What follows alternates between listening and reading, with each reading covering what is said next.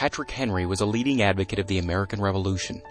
After over a decade of struggle with the economic and political policies of the British under King George III, many citizens in the American colonies felt the need to resist British encroachment on their civil rights. In March of 1775, the Second Virginia Convention met at St. John's Episcopal Church in Richmond, Virginia. There, 120 delegates, including Thomas Jefferson and George Washington, met to debate the issue of organizing a militia to resist Great Britain's oppressive rule. On March 23, 1775, Patrick Henry delivered a speech which supported military action against the British. This stirring speech swayed the vote and was most likely the deciding factor in committing Virginia troops to fight the British.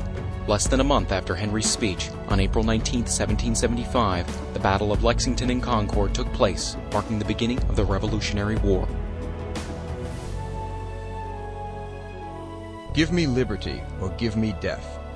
Speech delivered by Patrick Henry, March 23, 1775. No man thinks more highly than I do of the patriotism, as well as abilities, of the very worthy gentleman who has just addressed the House. But different men often see the same subject in different lights, and therefore I hope it will not be thought disrespectful to those gentlemen if, entertaining as I do opinions of a character very opposite to theirs, I shall speak forth my sentiments freely and without reserve. This is no time for ceremony. The questing before the House is one of awful moment to this country. For my own part, I consider it as nothing less than a question of freedom or slavery, and in proportion to the magnitude of the subject, ought to be the freedom of the debate. It is only in this way that we can hope to arrive at truth and fulfill the great responsibility which we hold to God and our country. Should I keep back my opinions at such a time through fear of giving offense, I should consider myself as guilty of treason toward my country and of an act of disloyalty toward the majesty of heaven, which I revere above all earthly kings. Mr. President, it is natural to man to indulge in the illusions of hope. We are apt to shut our eyes against a painful truth and listen to the song of that siren till she transforms us into beasts. Is this the part of wise men engaged in a great and arduous struggle for liberty? Are we disposed to be of the number of those who having eyes see not, and having ears hear not, the things which so nearly concern their temporal salvation? For my part, whatever anguish of spirit it may cost, I am willing to know the whole truth, to know the worst, and to provide for it. I have but one lamp by which my feet are guided, and that is the lamp of experience. I know of no way of judging of the future but by the past.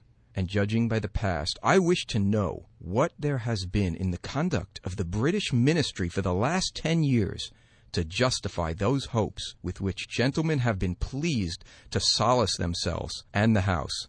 Is it that insidious smile with which our petition has been lately received?